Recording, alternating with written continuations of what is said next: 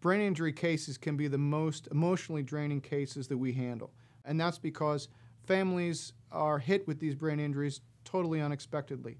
And somebody that they had one day is totally different the next day.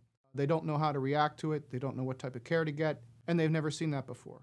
We as attorneys, we can't reverse the brain injury, but what we can do is we can provide the level of care that those brain injured victims need.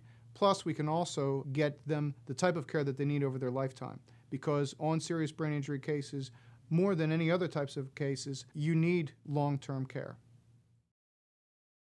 Some of the most common signs of a brain injury immediately after the injury are nauseousness, headaches, oftentimes cognitive problems, memory problems.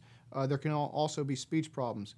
And where the brain injury is very serious, there can also be issues with coordination and, in some cases, paralysis. Often brain injuries are the most difficult types of cases for families and our brain injury victims to deal with, because when they go to the hospital, they may have a negative test for EEG, for a CT scan, for MRI, and they don't understand why they have these profound neurological effects. And it's important to understand on those cases that oftentimes testing doesn't show a brain injury, but a brain injury is clearly present. Brain injury cases in California sometimes can last longer than any other types of cases. The consequences and effects of the brain injury last a person's lifetime. And the families that have brain injured victims need to understand that.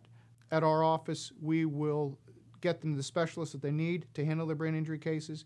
We'll get them the doctors that they need to care for them, and we'll get them the testing that they need in order to help them. Anybody in California that suffered a serious brain injury should contact our office. We have experience in handling brain injury cases. We understand them from a legal standpoint. We understand them from a medical standpoint. And we've gone the distance on these cases, and our results show it.